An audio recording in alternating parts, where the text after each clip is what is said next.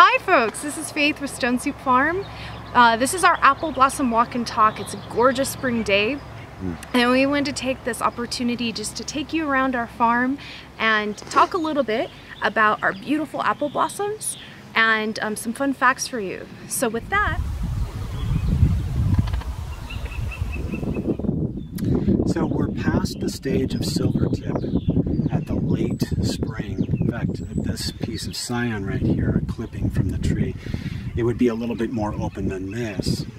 But using this as a pointer, taking a look at the pink tip stage of the apple right here, or what will be the apples at these terminal ends right here of the spur. So we've got 1, 2, 3, 4, 5 that are going to emerge on this. Later on, that will require thinning the apples because there'll be so many that you have to diminish some of them to get a larger crop. But past pink tip, coming over and looking at this blossom here, first you've got the arrangement of the petals, right? And then in this interior, the anthers and the stigmas. Those are the male and female parts of the blossom respectively there. So the corolla is the arrangement of the petals, the anthers and the stigmas, and then that's going to be visited by the bee. This one may have already been visited. All around this Fuji tree, there's bees busily working, pollinating the tree. Underneath this whole arrangement is the calyx. That's collectively the sort of leafy arrangement of the flower itself.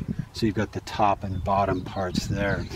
As you look at the underside of an apple, in fact in this case I have a Fuji apple, you're going to see the correlation there, that when it dries up, this center part right here, and it sheds its blossom petals, what you have left are the small little traces of the calyx.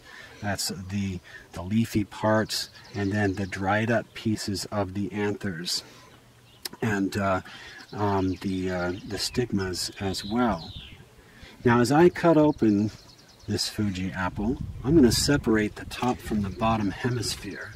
And what you should see then is what the hypanthium, that's the interior part that becomes the fleshy substance of the apple that we eat. You have the carpels, these are the pits that house the pips or seeds, right, that are produced by the ovules in the interior of the blossom. And so we've got 1, 2, 3, can make it up 4, 5, sort of faintly. And that's where the seeds protrude from. An apple can produce as many as 10 seeds, that is at least 2 seeds possibly out of each carpel, each one of those chambers. And it's, I don't know if you can see it, but there's 10 little darker spots around that center there.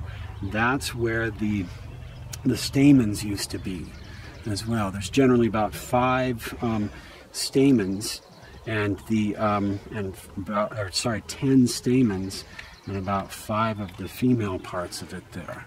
So that star-shaped pattern you'd find in the center of the apple. Also too, some of the labors that we'll be conducting in the springtime is warding against any pests like the codling moth. They like to burrow in and feast on those seeds there. So we're going to try to protect those pips in all of the apples here. So again, when you look at the bottom part, that's what remains from the apple. This tree is nice and busy and healthy, and we should expect to get a good crop from this here.